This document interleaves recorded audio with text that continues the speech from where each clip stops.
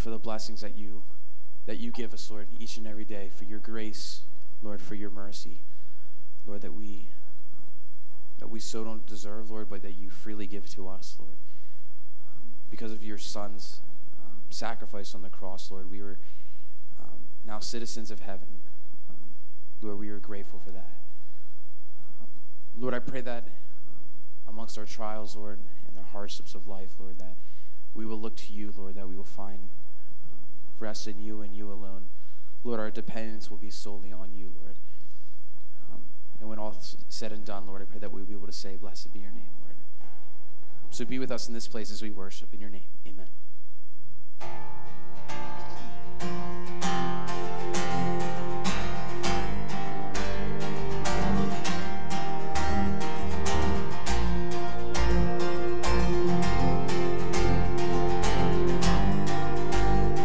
Sing, blessed be your name. Blessed be your name in the land that is plentiful, where streams of abundance flow. Blessed be your name. Blessed be. Blessed be your name when found in the desert place. Though I walk through the wilderness, blessed be your name. Every blessing. Every blessing you pour out, I'll turn back to praise. When the darkness closes in, Lord, still I will say, blessed be the name of the Lord. Blessed be your name. Blessed be the name of the Lord. Blessed be your glorious name. Blessed be. Blessed be your name when the sun's shining down on me, when the world's all as it should be. Blessed be your name. Blessed be your name on the road marked with suffering. There's pain in the offering. Blessed be your name. Every blessing. Every blessing you pour out, I'll turn back to praise. When the darkness closes in, Lord, still I will say, blessed be the name of the Lord. Blessed be your name, Jesus. Blessed be the name of the Lord. Blessed be your glorious name. You give and take away. You give and take away. My heart will choose to say, Lord, blessed be your name. You give and take away. You give and take away. My heart will choose to say, Lord, blessed be your name. Blessed be the name of the Lord. Blessed be your name. Blessed be the name of the Lord. Blessed be your glorious name. Blessed be the name of the Lord. Blessed be your name.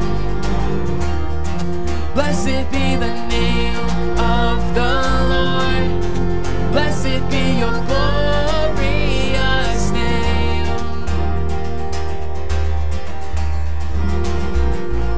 Amen.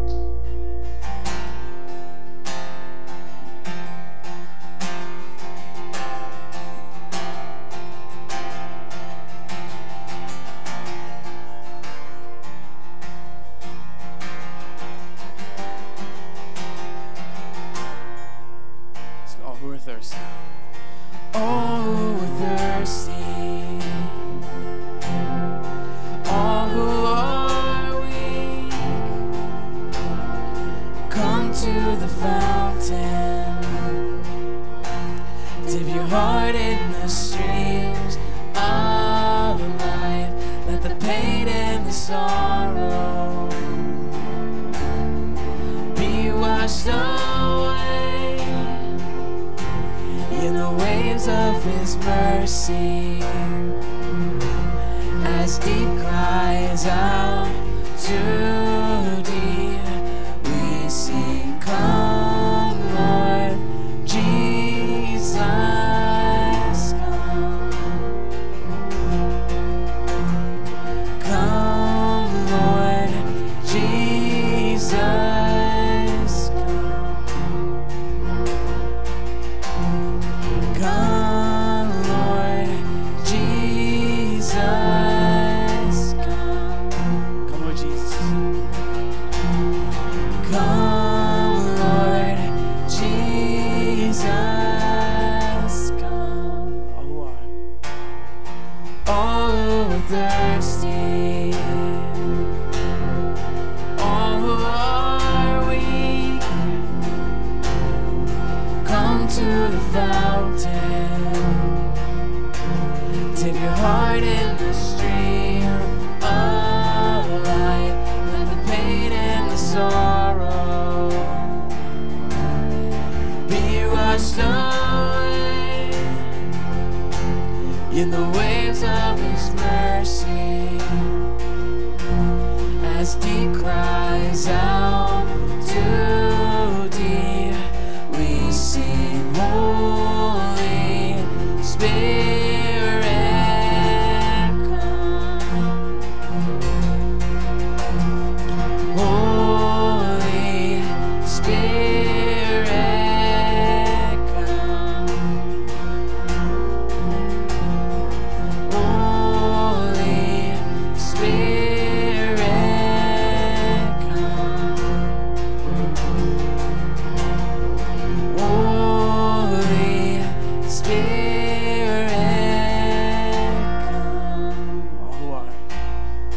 All who are thirsty, all who are weak, come to the fountain. Dip your heart in the stream of life. Amen.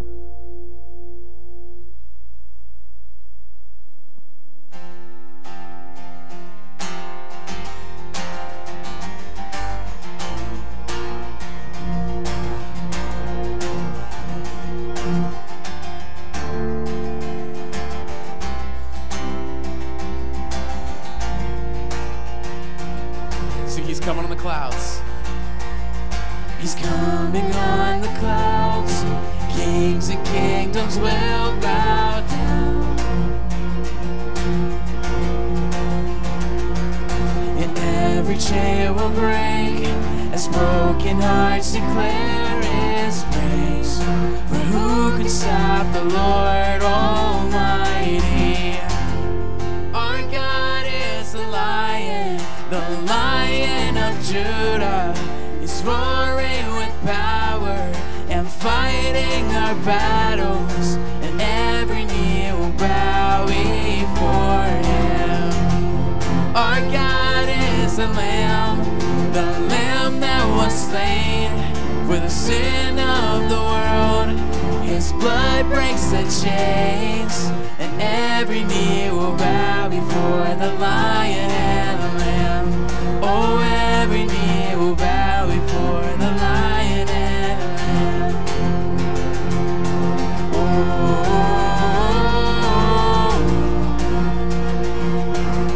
So open up the gates.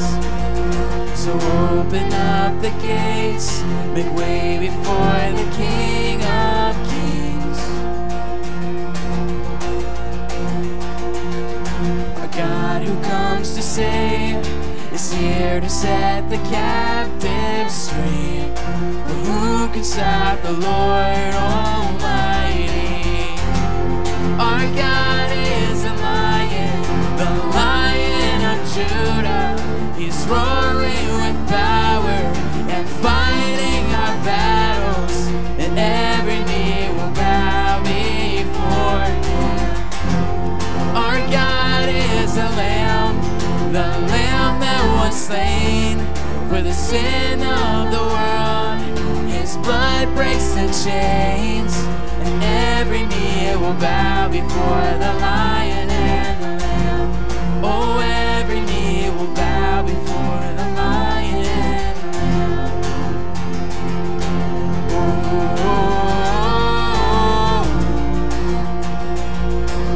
Oh. Sing, who can stop the Lord? Who can stop the Lord Almighty? Who can stop the Lord Almighty? Who can stop the Lord Almighty? Who can stop the Lord?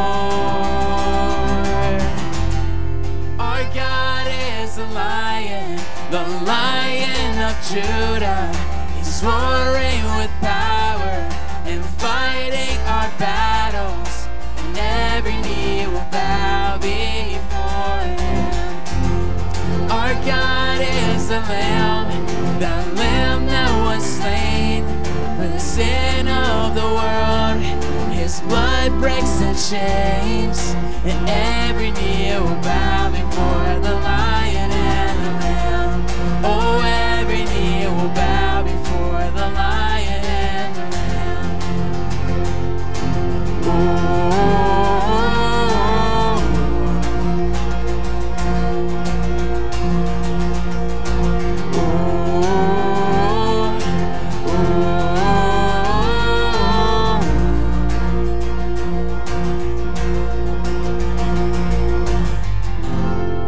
Amen. You may be seated.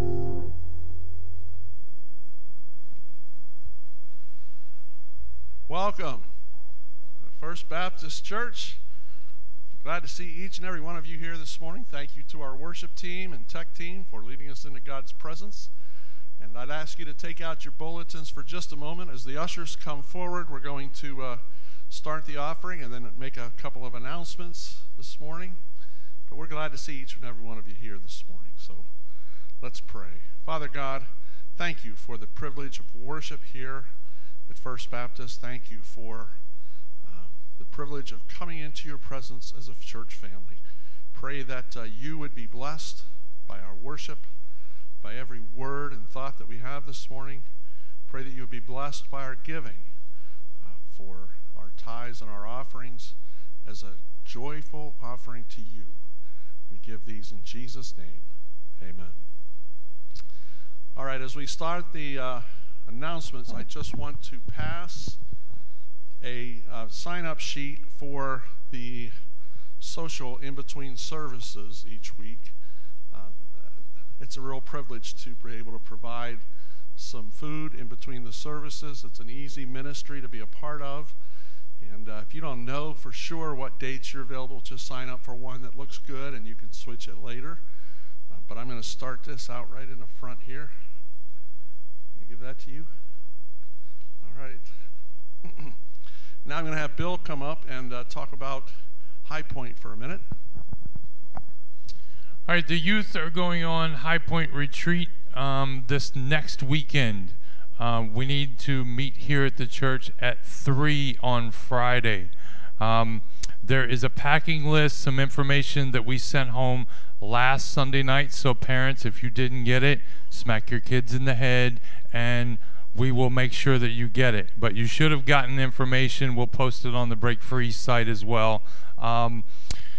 So you got a packing list. There also will be a permission slip going home tonight that needs to be filled out and signed by parents. If you don't receive that, again, smack your kid in the head. No, really, we don't want you to smack your kids in the head. But make sure that you get those things. They both should have come home. One should have come home last week. We will send another packing list tonight, and we will also make sure you get the permission slip.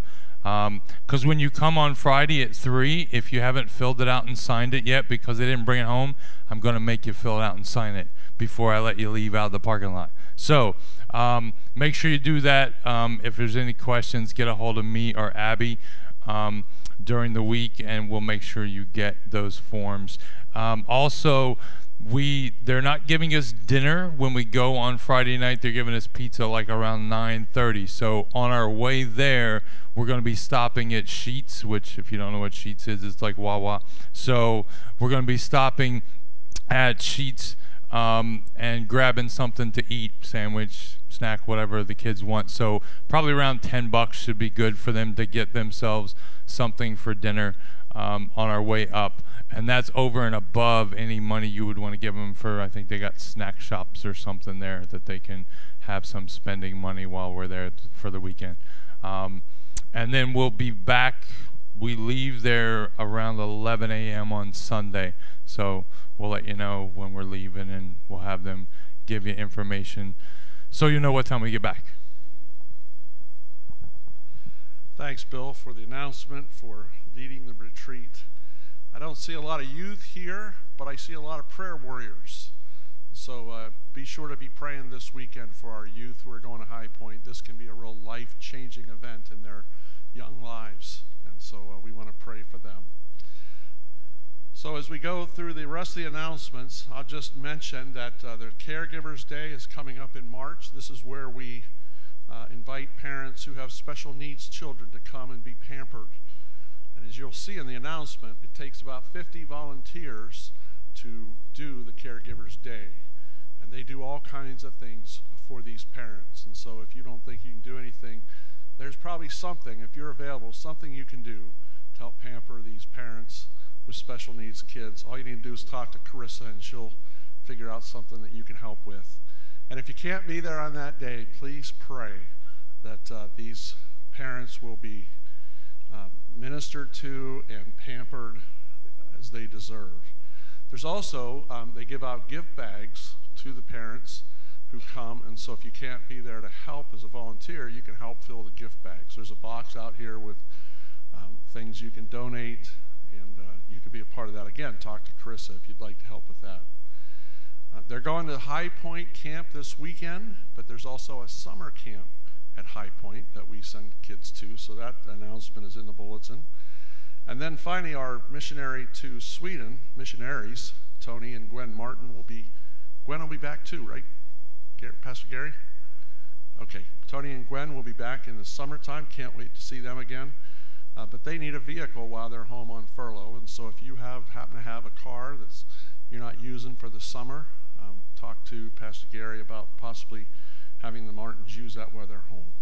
And then finally, there are annual reports out in the foyer. We had our annual meeting this past week, and it was a joy to see in the reports how much God has been doing at First Baptist. And so if you want to be a part of that joyful experience, take a annual report, read through it, see what God's been doing through the different ministries of our church, and be a part of that.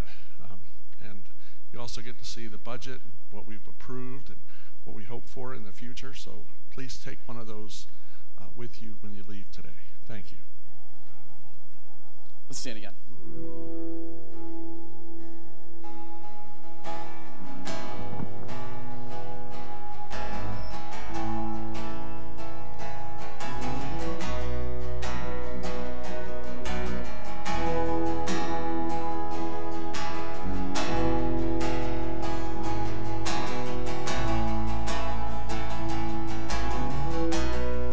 We bless you. We bless you, Creator, Provider. We bless you. We bless you, Redeemer. Oh Jesus, we bless you. Of grace in the hope of glory. Almighty God. Almighty God, Father of all mercies, we give you thanks for your goodness, for how you love us. We give you thanks. We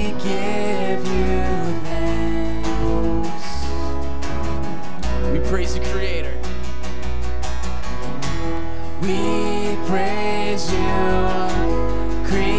Creator, Provider. We praise you, we praise you, Redeemer. Oh Jesus, we praise you by the means of grace in the hope of glory. Almighty God, and Almighty God, Father of all mercies, we give you thanks for all your goodness, for how you love us. We give you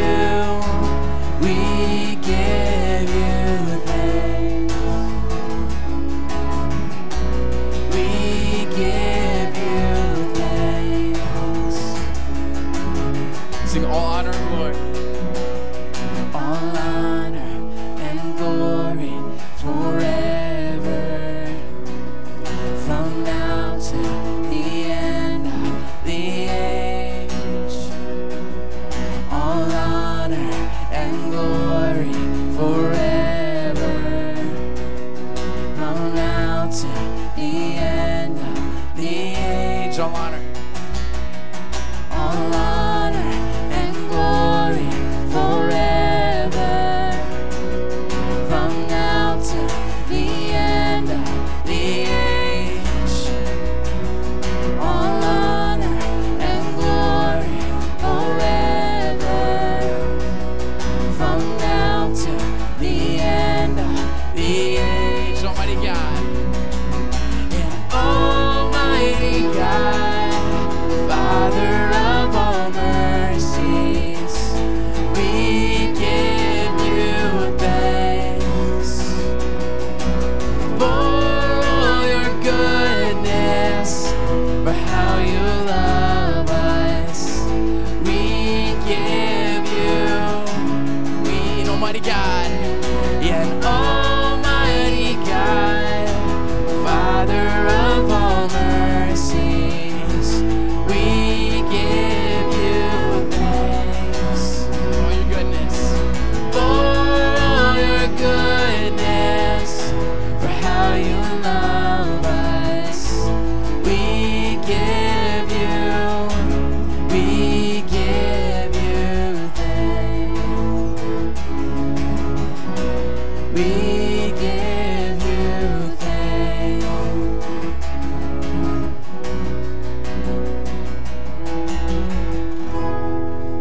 Amen. Before you sit down, say good morning to one another. Let us sing our freedom.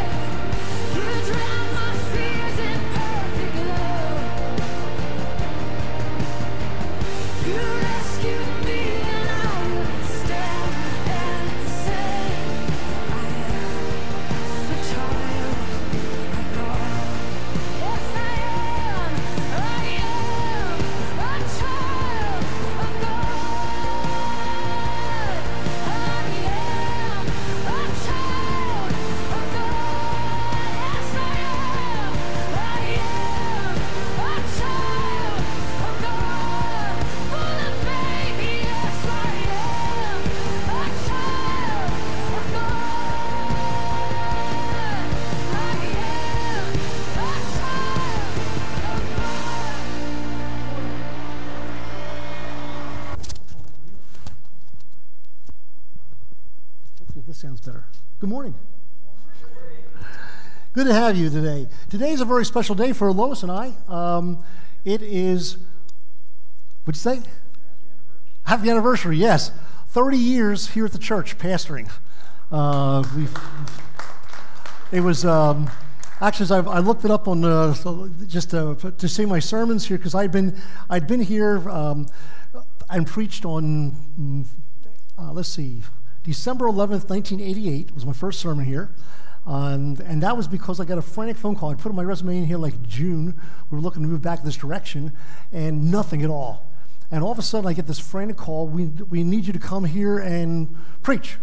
And I said, well, I'm scheduled in 2 weeks to preach someplace. Oh, someplace else? You got to come here first. Can you squeeze us in next week? You know, what's going on? Well, I found out later that the pastor had left here in January, which is why we put our information here. But then an associate pastor was kind of holding things together.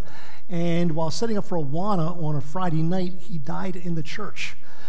Evidently had a heart murmur. He was a Navy vet and so forth. And I don't know if anybody knew or whatever. It was totally unexpected. And so all of a sudden they're frantic because the guy that was holding everything together is gone. And so anyway, so that was my first sermon here. Then back in on January 20th, actually we were going through the book of John right now. And as I look back, we started John that beginning of the week. And January 20th, I preached on John 1:1-14, which is what I preached, the same text I preached on a few weeks ago. And then after that, there was I preached on Ephesians 4, where it says, you know, give some pastors and teachers for the equipping of the saints for the work of the ministry. And that was always so important to me, because who are the ministers? I am, right. So so that was my starting text when we preached on that week. And then I actually, my first Sunday here was actually, we moved in Valentine's week, and February 19th was our first week to actually preach here. So we got when we came, and I have got a few old slides to show you what things looked like back 30 years ago. This is Lois and I in the church parsonage, in the stairwell of our new parsonage with our baby Caleb, who was 1.5 years old. Remember him now? He's now 6'5", 6'5", kind of thing. How old are you? How tall are you, Nick? 6'6". You got him beat by an inch. Okay. He was about Nick, stand up. Nick, I said, Caleb's an inch smaller than that now. That's what he looked like. Oh, you're 6'3". Oh, I thought you said 6'6", 6'3", so he's 2 inches higher than that, okay? I probably shouldn't say this joke, but they always try to get him on the basketball team at Morrisville. And his expression was, he played football for Morrisville all the years he was there, or the last 3 years. He said, white kids can't jump. That was his reason for not to do basketball. Next slide. This is Caleb wandering around our home. Doesn't he look so cute on the right there? That's my father actually sitting in the back. You can't see that. And then next is the picture, some family pic. Oh no, actually this is Jonathan and Carissa. Carissa or John? Yeah, there's Carissa up back there. She looks a little bit different now. That's not Kenzie. It might look like that, and that's Jonathan. And that's all. These are in February of 2008 of 1989. The next one. This is some of our family pictures. Don't those kids look cute? I was back in that day. Yeah, Joshua, you're only in the picture on the left. The one on the right was taken soon after we're here. We think that center one was taken Easter, our first year here. And then the next photo is actually what I would really wanted to kind of emphasize. If we can get to the next slide, guys. So, there it is. When I first came here, Marty, I gave her a plaque, and we recognized her in first service. She usually sits right over here. Church secretary. I came here, and we had one of those. The copy machine we had was one of about this size, like this. Had the glass top, and you put something on the glass top, and it would go over here, and you'd have like 15 copies a second. Then I'd move back and do another copy. That's what we started with. She said, Pastor, I'll stay and help you for a couple of weeks through the bulletin. And she's still my secretary, so 30 years later. So don't ever say you're going to help the pastor with the bulletin unless you really want a long-term plan. But we've never paid her a penny. She's been faithful to us. Last couple of years she had a stroke, so she's not doing quite as much now. But God's marvelously recuperated from the stroke, and she's still writing the checks for us and still comes in and does some stuff for me. Computer work is hard because of her left hand. But anyway, I really appreciate Marty, and so if you see her around, thank her for 30 years of faithful wonderful unpaid service as a volunteer secretary at the church. He's done a great job. We're going to be in John chapter 3 today, and we've been going through John, and John chapter 3, the first part of it, he interacts with a man named Nicodemus. If you look through John, there are a number of miracles and a number of discourses or interviews. There's 11 interviews with people, and this one today with Nicodemus is one of the most important ones of all.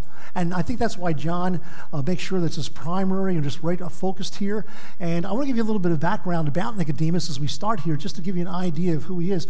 As we look at him, the first verse here in this text, and take out your Bibles if you want, if you will, because you'll be able to look at it a little bit more easily.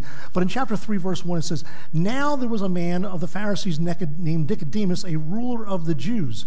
The word "now" there could actually "but," and it's contrasting him with who was mentioned in the three verses prior to that at the end of chapter 2, verses 23 through 25. It says he did all these miracles when people believed on him, but then it says in verse 34, as you look there at that text, 24, excuse me, it says, "But Jesus on his part was not entrusting himself to them, or was not believing, giving himself over to them in belief." The word entrust there is the same word as believing. And they were beholding the signs, and that's why they were liking him. Nicodemus goes further than just seeing some miraculous signs. And he goes and actually sees Jesus. The second thing I want to point out, and let's go to that slide, guys, if you can, about Nicodemus. I think it might be just before this. It says his name means actually conqueror or victor over the people. Not that it makes a difference in this context, but that's what his name means. His pedigree was that he was a Pharisee. And as a Pharisee, and it says he was also a leader of the people, leader of the Jews. He was probably on the Sanhedrin, which was a group of 70 men who ran basically the Jewish faith at that point in time. The Pharisees meant they were very, there are some Baptists that are very legalistic, okay, what they say. You've got to put a lot of different rules, and that's probably what the Pharisees are like. They were great in that the Sadducees didn't hold to the Bible much. These Pharisees really held to the scriptures. They believed in the resurrection. They believed in future things, stuff the Sadducees didn't believe in, who were the liberals of the day. But they went extra far. And they had all kinds of rules and regulations. You know, you might go to some churches today, you know, you've got to have a King James Bible, you know, ladies can't wear slacks, and they got all kinds of other different rules you have to follow. Well, that's kind of like the Pharisees. Let me just give you an example. Here's 3 rules that the Pharisees had. One was that a woman could not look into a mirror on the Sabbath day because she might see a gray hair and be tempted to pull it out, and that would be working on the Sabbath. Okay? Second rule.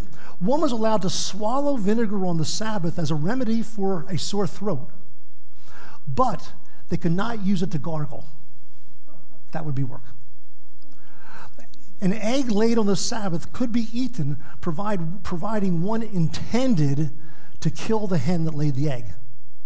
There's something in their rules that said, you know, you're not allowed to eat the mother with the child or whatever. These are the kind of rules the Pharisees had. Very, very specific. The fourth thing I want you to notice about Nicodemus is he came at night. Now, I don't know why he came at night. Some suggest, oh, well, you know, it was just a busy day. He was busy during the day. Jesus had all the crowds, and so he wanted to have like a private interview. I don't think that. Most people, and I would be there, I think he came out of fear for the Pharisees. This guy was the head of the Sanhedrin. If you look back at chapter 2, what was the last thing Jesus just did? We preached on it last week. He went to the temple and did what?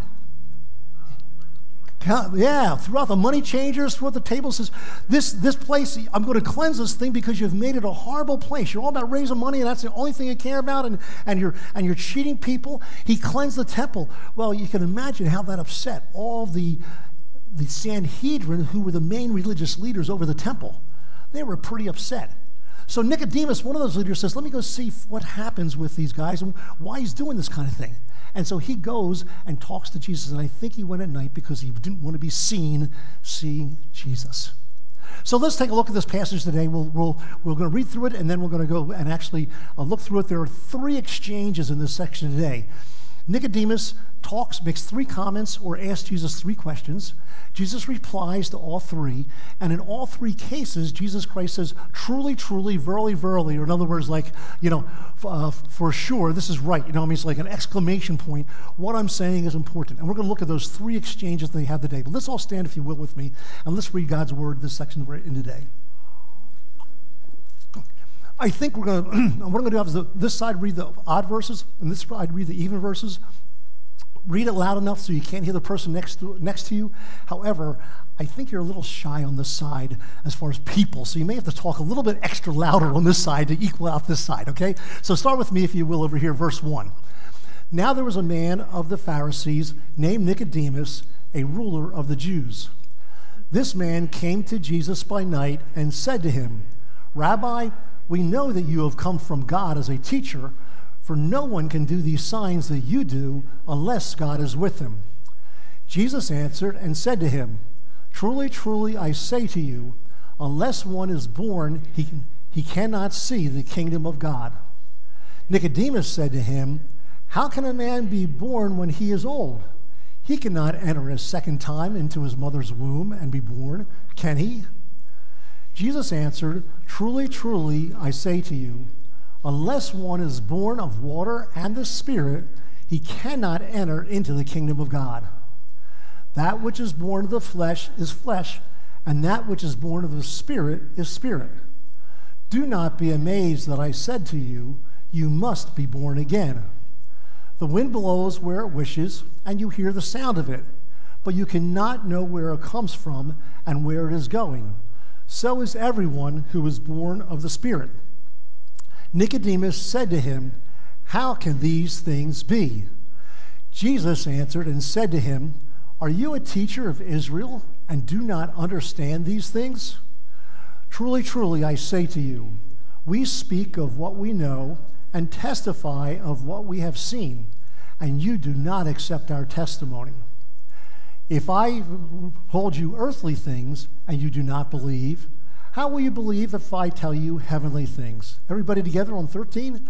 No one has ascended into a heaven, but he who descended from heaven, the Son of Man.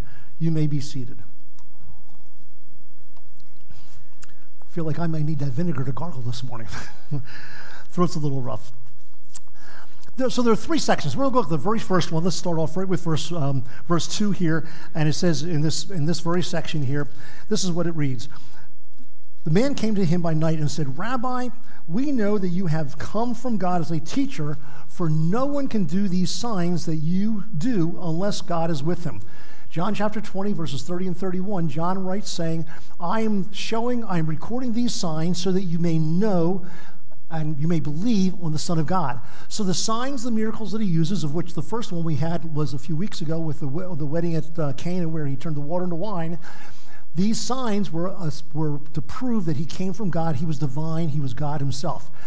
He did all kinds of signs at the Passover, which is where we're at right now in the end of chapter 2. And so Nicodemus has seen these signs, and he says, I see these signs, so I know you're from God.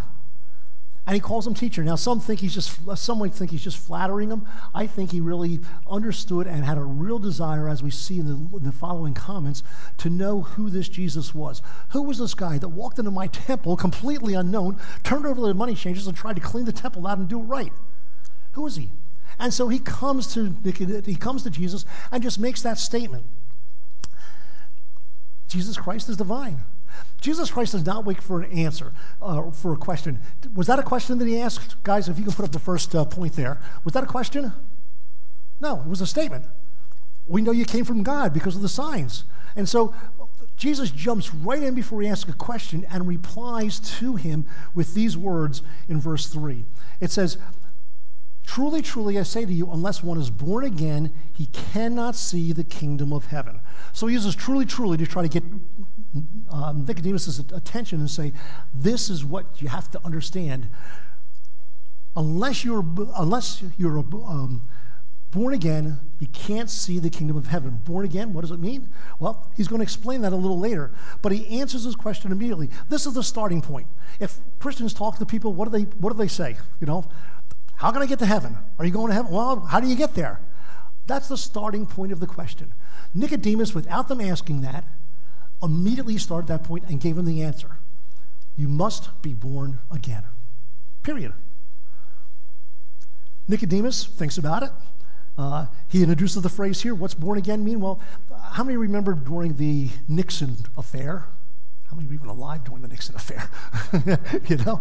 Remember, one of the guys that got thrown into jail was Chuck Colson, okay? Got thrown into jail, became a Christian in jail, and started a prison ministry to bring other prisoners to Jesus Christ. He wrote a book that was called Born Again. And so that term became very popular. But it comes from this particular sentence right here. A generation is a certain age of people. A woman, when she has a baby, she's generating a baby, okay? Generation, birthing a baby. So regeneration, reborn is what this word is. It's regeneration. It's what the Holy Spirit does. Regeneration, and this word born again can be translated either born again, born anew, or born from above. And it's used from above for many things, for many times. Those three terms would all mean the same thing. It's a second birth. It's a spiritual birth, being born again. Now, Nicodemus hears this, and he entirely misses the point and takes us straight to the second discourse and to his question. If you look in the second exchange here now, in verse 4, this is Nicodemus' reply to that particular statement. How can a man be born when he is old? He cannot enter a second time into his mother's womb and be born, can he?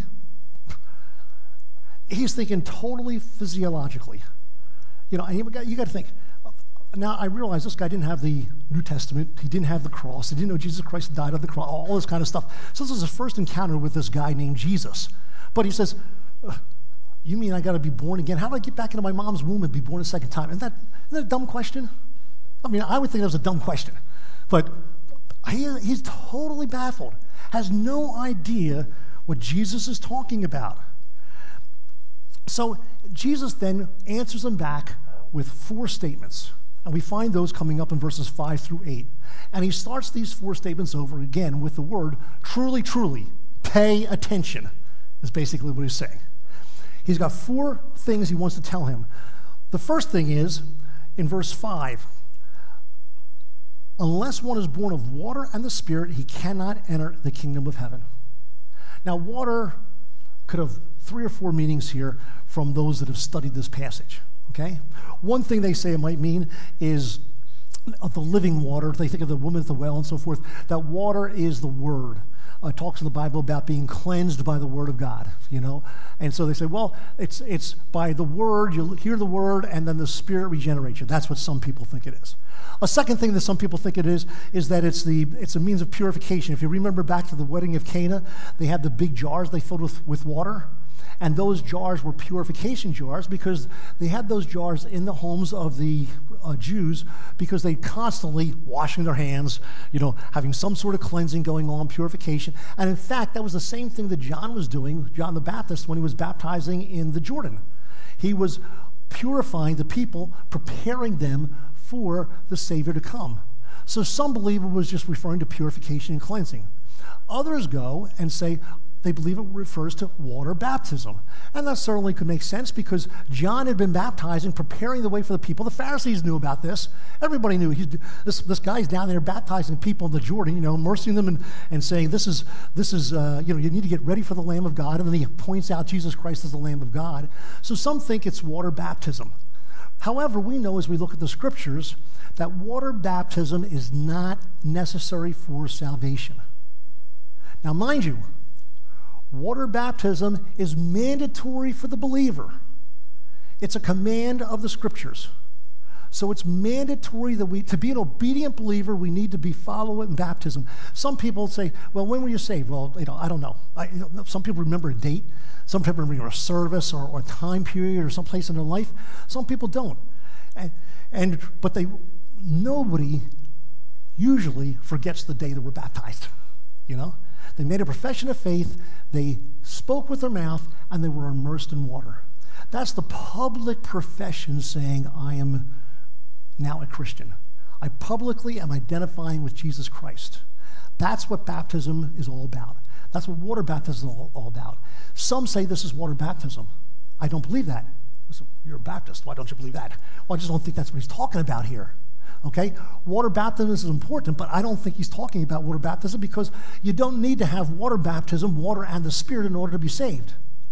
Some said that, well, it means water baptism because it means some people were depending on their water baptism for salvation, but you also had to be baptized with the Spirit also. I still don't buy it. This is what I think it means. What did he just say, Nicodemus, to Jesus? Do I have to go back into my mother's womb and be born again? He's thinking physical birth. And so when a baby is born, and I've been through 5 births, watching my wife be through them, rooting her on. When the baby, what do? They break the water. Should I tell them about our first experience? We were destined to be induced the next morning, and her water broke halfway through the night, got the bed wet, so she's sitting on the toilet, on the trash can, collecting something. Can't we wait till the morning? We're going in the morning anyway, The first one, don't know what's going on. But anyway, water is involved. Any woman that's had a baby, or you've watched a woman have a baby, you know that the baby is in what's called amniotic fluid, okay? It's water. It's the sac that protects it. Now, there are some researchers that will look through and said water can also mean, in some contexts, and they have all these verses that show it, that it can mean, it's used, for instance, to be water, rain, dew, drop, and that refers to the male sperm. I don't know if he's talking about that here. I think he's talking about the water that encompasses a woman when she has a baby. And so I think when he says born of water and the Spirit, he says everyone is born of water, physical birth, but also Spirit, a spiritual birth. There are 2 births. And so I believe that's what he's talking about when he's talking about this particular section. Unless a man be born of water and the Spirit, he cannot enter the kingdom of heaven or into heaven itself. We must have one birth, physical birth, and then to be born again, we need the spiritual birth. Now, it goes on in verse 6 to say, and I think this confirms what I'm saying, that which is born of the flesh is flesh, and that which is born of the Spirit is spirit. Now, people have been trying to erase the Jews from the face of the earth for years and years. I'll have to just think back to the Holocaust, but that's not the first time, and it wasn't the last time. People have tried to exterminate the Jews for years. But the Jews have a very strong descendant line going back to Abraham. If you're Jewish, you know you're Jewish, don't you, pretty much? I mean, I'm Jewish. I mean, it's known, and it's a very big deal. And so Nicodemus was a Jew. He identified with Abraham, who was the father of all Jews, and what is being said here to him, Jesus is saying, flesh is flesh and spirit is spirit. You don't evolve from flesh to spirit. In other words, you don't get to heaven by being a Jew. And the Jews, the only way a Gentile could become right with God was to become a Jew as a proselyte.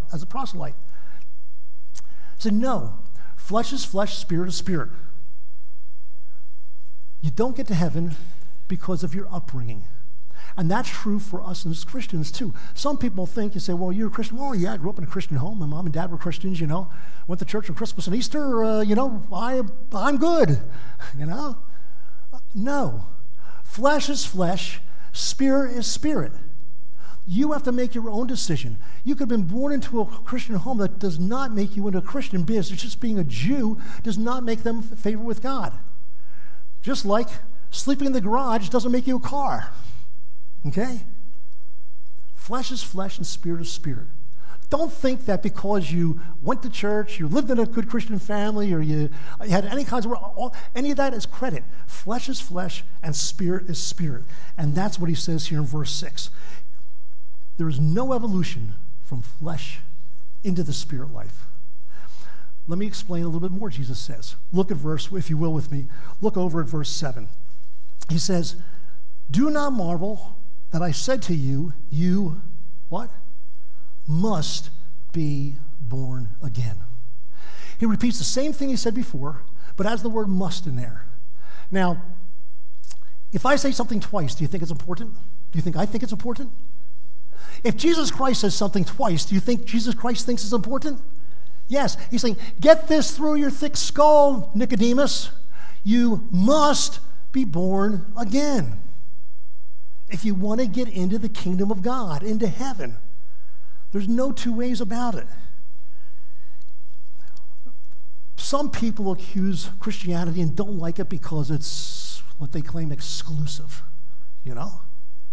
Jesus said in John 14:6, I am the way,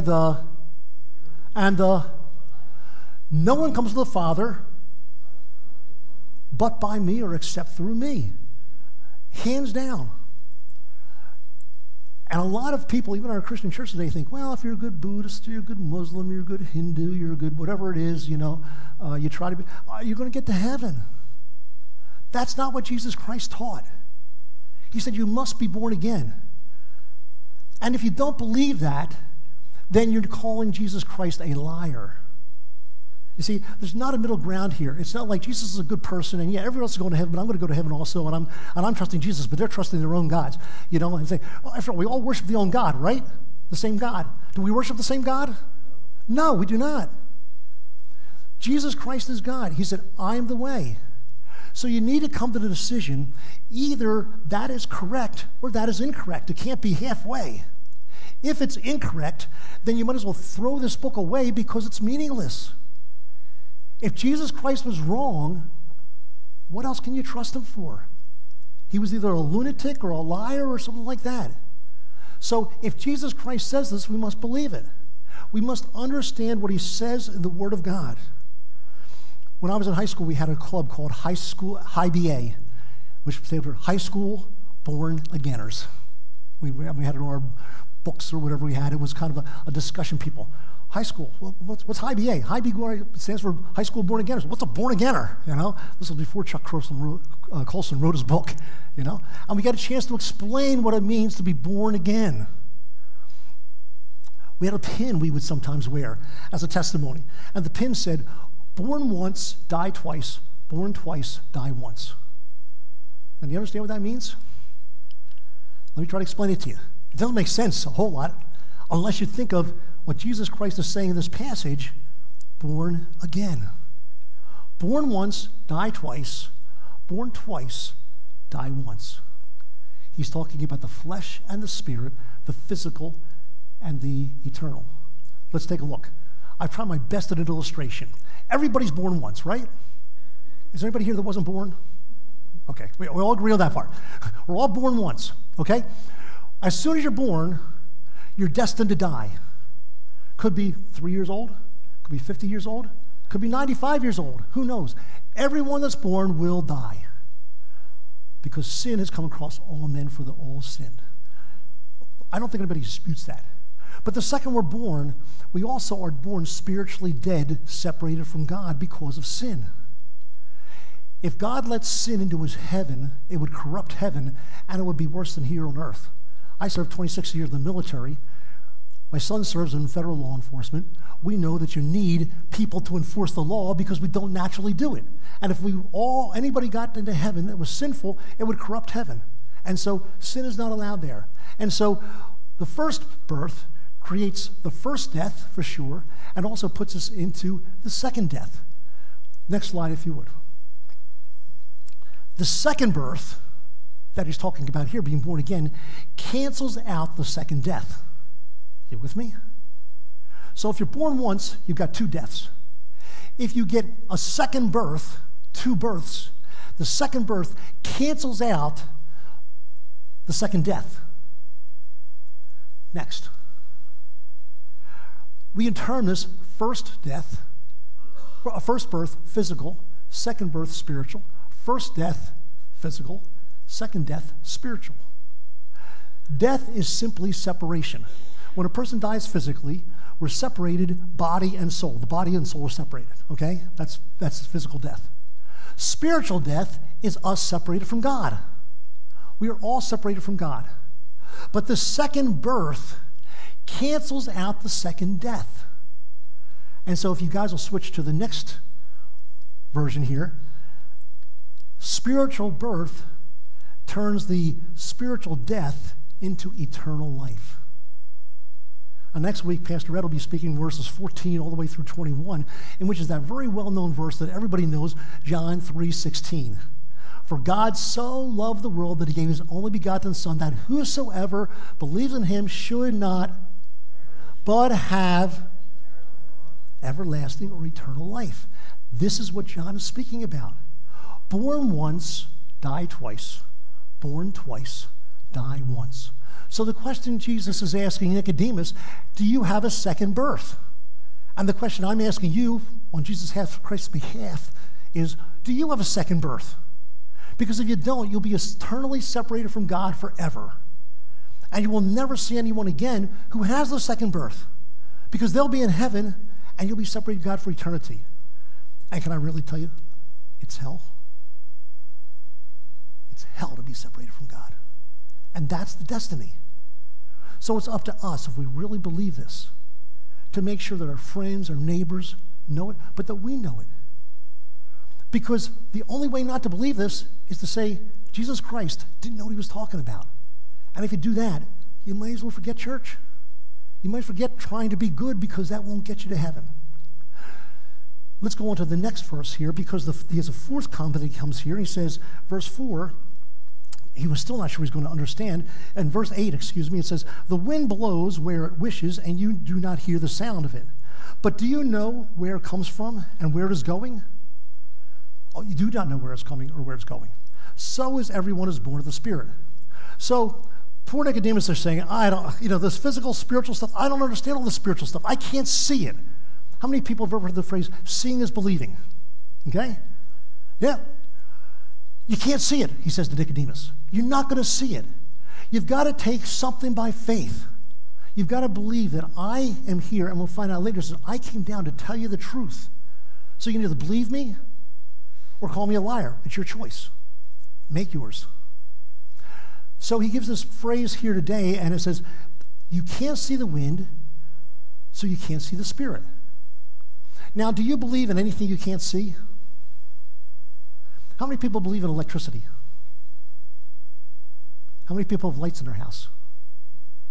How many people are awake today? Can you see electricity? Some guy walked out of the church. He says, you should have used electricity as an example. He was an electrician. You can't see it, but I depend on it. I'll tell you, last week it went out for about 10 minutes, and I knew it was gone because we couldn't see our hand in front of our face. How many of other people lost electricity this last week? 10 minutes. Yeah, gone. We're stumbling around. Where's the, trying to remember where the flashlights are? Electricity. Jesus says that's what the wind is. Now, you have to understand the word pneuma. P-N-E-U-M-A. Pneuma is the Greek word for spirit. If you have a disease that starts with the word pneuma, you have pneumonia. Can't breathe, okay? Pneuma is the word, and it's translated either spirit, wind, or breath. Breath, you can't breathe. Those are the three translations. So it's almost like a pun here, You can't see the wind, pneuma, and you can't see the spirit, pneuma. They're both invisible, but you can see their effects. Next slide, guys. When I was stationed overseas in Kuwait, I was in a sandstorm. Only one I ever saw, but it was just amazing to me. I mean, I didn't want to, I could have played the video for you here today, but I didn't want to take all the time. It's just amazing. I mean, you can see this thing rolling over. Can you see the wind in this picture? No. What you can see is the effects of the wind. You can see the sand being blown up into the air. I remember I was in one of our training events in the military, and a wind gust came along and blew my cap off, what they call it a cover in the military, and it went on the ground. And it kept on blowing around, and I'm trying to chase the thing. Well, this thing starts going around in circles, like this. And here I am, like a major, whatever I am, officer. Here I'm trying to, I must look crazy. Here I'm trying to catch this cap, running around in this circle. It got caught in a whirlwind. I didn't know there was a whirlwind there, but I eventually picked up some dust, and I thought, that's a mini tornado. I couldn't see the wind, but I could see the effects. Next slide. When I was with the 56th Brigade, we got sent for 6 weeks down to Hurricane Katrina, and we helped with the cleanup and everything else. Unbeknownst to us, the 6th week we're there, Hurricane Rita hit right on top of Hurricane Katrina. This is me in Hurricane Rita. You can see the flag that we have left there just blowing practically off the pole. The wind driving. You can't see the wind, but it's driving the rain and flowing the flag. When Katrina hit, I took the tour of the area, that had my Humvee, drove around and took a look at where things were at. This is the kind of devastation that we didn't see the wind, but you could see what the wind did next. This is Slidell, right on the Lake Pontchartrain there. You can see the building on the left, cleared out, everything gone, nothing around it, buildings around it, that's all that's left. On the right, there was a tree that came down and crushed that home, a result of the wind. The picture I didn't put there was a picture of a house. It was incredible. A house long like this, sliced exactly in half by a tree. The tree must have fallen exactly between the rafters and beams and came right down, sliced the thing totally in half. The rest of it was okay, but there was this big tree laying right in the center of it. Next slide. This is on the right, this is what's left of a house after the wind. I saw this, I took all these pictures, except for the one on the left, somebody else took up a camera for me. You can see that says 304 ABCD. At that location, there was a 4-unit building. And look what's left. That's a result of the wind. So you may not be able to see the wind, but you can see the effects. You cannot see the Spirit, so I cannot prove to you regeneration, what it means, but I can show you the results. And you see the results by looking at people who it's changed their lives and whose effects it had on us. That is the Spirit. As we move on, we have the third exchange. And Nicodemus just says one thing, basically. How? Nicodemus answered and said to him, how can these things be? He just got no idea. I mean, he's still trying to digest all this stuff. I mean, you got at least me preaching it for you for 30 minutes trying to explain it to him. He had none of this. I mean, this was happening in a matter of, 5 minutes. He's trying to grasp. He said, how can these things be? And Jesus answered him with these words. And he gave him basically 2 replies. The first one is verses 10 through 13, which we're going to finish up in just a couple minutes here. The next ones are verses 14 to the end of the chapter, which Pastor Ed will take next week. So the first thing we look at here is in verse 10, he's kind of rough on him a little. He's not mean, but he just puts it right there. He says, are you a teacher of Israel and do not understand these things? You're a religious leader. You're a master of divinity. You're one of the highest trained guys. All the people of Israel look to you as member of the 70-member Sanhedrin to know this stuff and to teach it, and you don't know this? I can't believe it. You're so learned. And, that's what happens sometimes. You ever heard that someone's too big for their britches? Or people, they just have so much knowledge that they can't, you're so smart, you have no common good or whatever, have no common sense. You know what I'm talking about? Okay? Lots of brains, lots of gray matter, but they overthink everything. And Nicodemus was overthinking. He couldn't understand the simplest of stuff. In Matthew 18, verses 3 and 4, Jesus Christ brings the little children here. He says, come sit on my lap. He said, unless you become like little children, you won't see the kingdom of heaven. It's childlike faith. I'm a sinner. Jesus was not. Jesus died on the cross for me. I believe. It's as easy as that. But the person that's overthinking, I'm trying to be good, I'm trying to do this, I'm trying to get into heaven, they're just messing it all up. And so Jesus Christ says here, as he looks at it, you don't understand. In verse 11, he says, again, truly, truly, the third time he says this now, truly, truly, I say to you, we, and when he says, I talk to you, he's talking to you collectively. It's plural there. So it's not just to him, but it's to him and maybe the other Pharisees. I don't know who he's talking to, but he says, to you, plural, we speak. Now, who's speaking? Some think he means we and the disciples, the 4 or 5 he has at this point with him. But they didn't even get the resurrection until it was over. At this point, they hardly even know that he was God, they're just babies. They've been with him for a few days. When he says we, I think he's talking about the God the Father, God the Son, and God the Holy Spirit. We speak that which we know, and we bear witness of that which we have seen, and you do not receive our witness. The word witness twice. Jesus Christ says, I have come to be a witness to you, to tell you. But most people don't believe me. Maybe you're like that. He goes on to say in verse 12, and he talks about now, starts the long verse, not only about the witnesses, but earthly versus heavenly. He says, if I told you earthly things and you do not believe me, how shall you believe me if I tell you heavenly things? He says, I'm talking about physical birth, getting saved and all this stuff. You don't believe it. You don't understand it. If I go into the deep stuff, about heaven and tell you that kind of stuff, it's going to blow your mind. You'll never understand it. He says, I'm talking about the basic stuff. And then in verse 13, he says this, no one has ascended into heaven, but he who descended from heaven, even me, the Son of Man. He's saying, nobody, Nicodemus, Pharisees, you, me, none of us have been to heaven. So we don't know what's up there. We don't know everything that's there.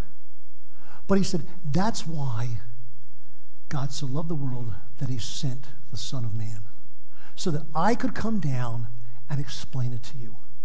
John 1:14 says, and God, the Word, became flesh, born physically, so that Jesus Christ could tell us the truth. Today the question is for us, do we even understand the earthly things? Because there's a lot of heavenly things there too. And the thing he's trying to teach us is, and this is my final point today, is the theme that I want you to think of as we go to the last slide here. Say it with me. Born once, die twice, born twice, die once. Say it once more. We got to get in our heads. Born once, die twice, born twice, die once. The first birth has two deaths. The second birth cancels out the second death and turns it into eternal life. Eternal life doesn't start when we die. Eternal life starts the very moment you accept Jesus Christ, because the Bible says you're passed from death into life. I'm going to ask you all to bow your heads. I don't know most of you intimately to what's in your heart, but I do know most of you otherwise. But I don't know what your background is. And so I rarely do this, but this is a day when Nicodemus has explained to him exactly the most important truth in the Scriptures. And so I'd like to ask you, have you been born again? Have you been born of the Spirit? If not, Jesus Christ says you're headed to a godless eternity apart from Jesus and apart from God, which is called hell. If yes, you have, then you're headed to heaven. 1 John says, he who has the Son of God has life. He who does not have the Son of God does not have the life. It's black and white, simple. If you're here this morning and you don't know Jesus Christ, I'd invite you to make today the day you decide. You could be coming to this church for years. 30 years I've been here. You could be here the whole time. But unless you know Jesus Christ, knowing Gary Taylor is not going to get you to heaven. So I'm going to give you a chance. Is there anybody who would like to raise their hand? And I'm not going to embarrass you, I'm not going to call it, but just let me know. It's a kind of private communication between me and you. Yes, I would like to accept Jesus Christ today. I don't know that I've done it before. Anybody?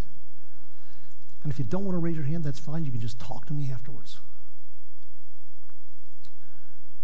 If you're not sure, this is the prayer, and it's not a magic prayer, just one I know that fits into the parameters of what you would need to say. One is, dear God, I know I'm a sinner, and I don't deserve heaven. I know that Jesus Christ did not sin, but died on the cross to pay the penalty for my sin. Please come into my heart, take away my sins, and make me one of your children. And then just say amen. Dear Lord, if there's anybody here this morning that has prayed that prayer or a similar prayer, I pray that you'll help us to be able to have a conversation after this, to be able to lead them on to what being born by the Spirit, born again, means. But if there's anyone here that walks out of this place, may everyone know that they've accepted Jesus Christ as their personal Savior and they're headed to heaven. God forbid that anyone here would be separated from you eternity after hearing what you told Nicodemus. Born once, die twice. Born twice, die once. We thank you for the salvation that Jesus Christ provided and the explanation that John gave us. In Jesus' name, amen. Let's stand.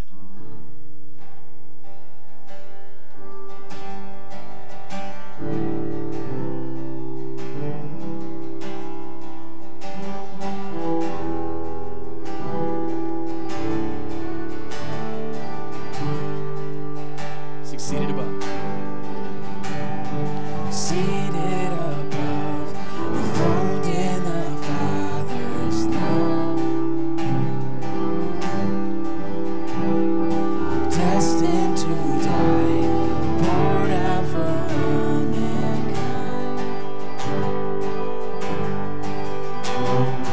God's only Son, perfect and spotless one.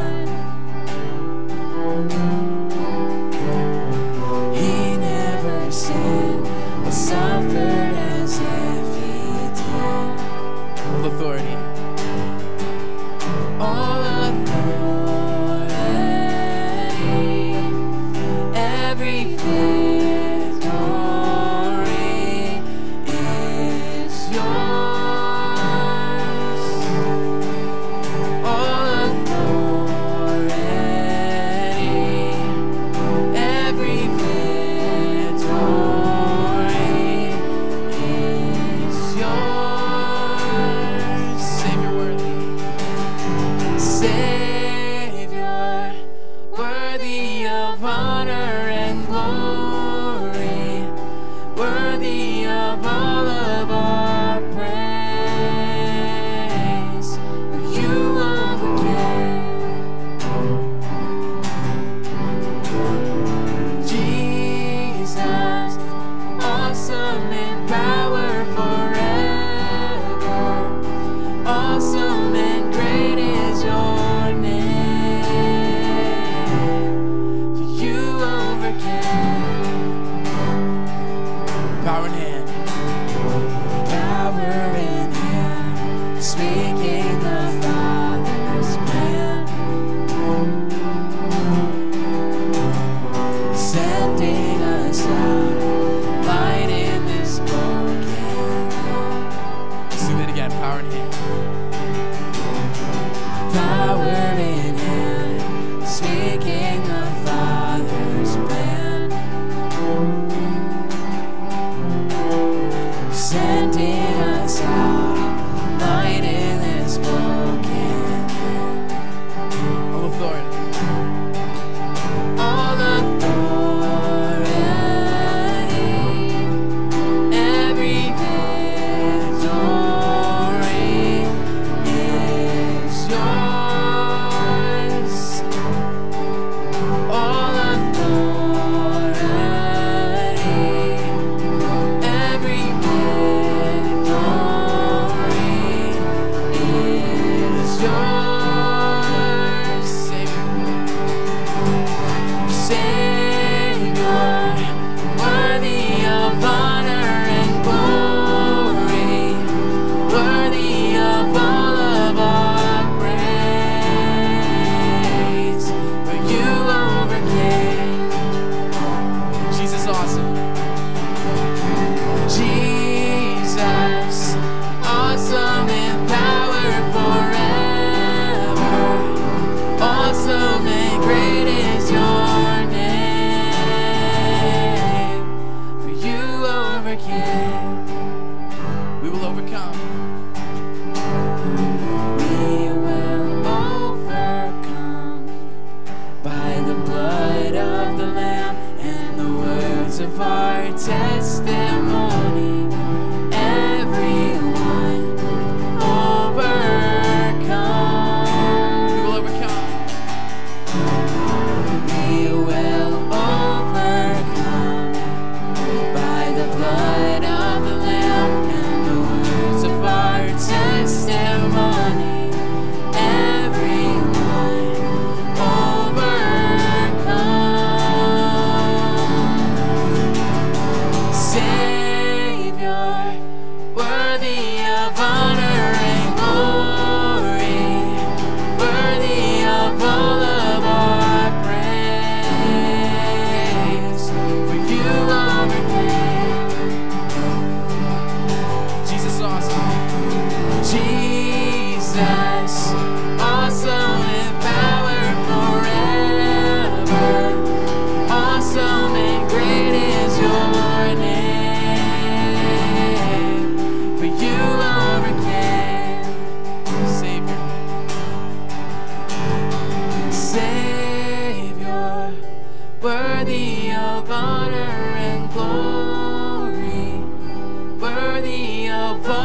of our praise, for you overcame. Jesus, awesome in power forever, awesome and great is your name, for you overcame. Amen and amen. Pray that you have a blessed week. If you need prayer,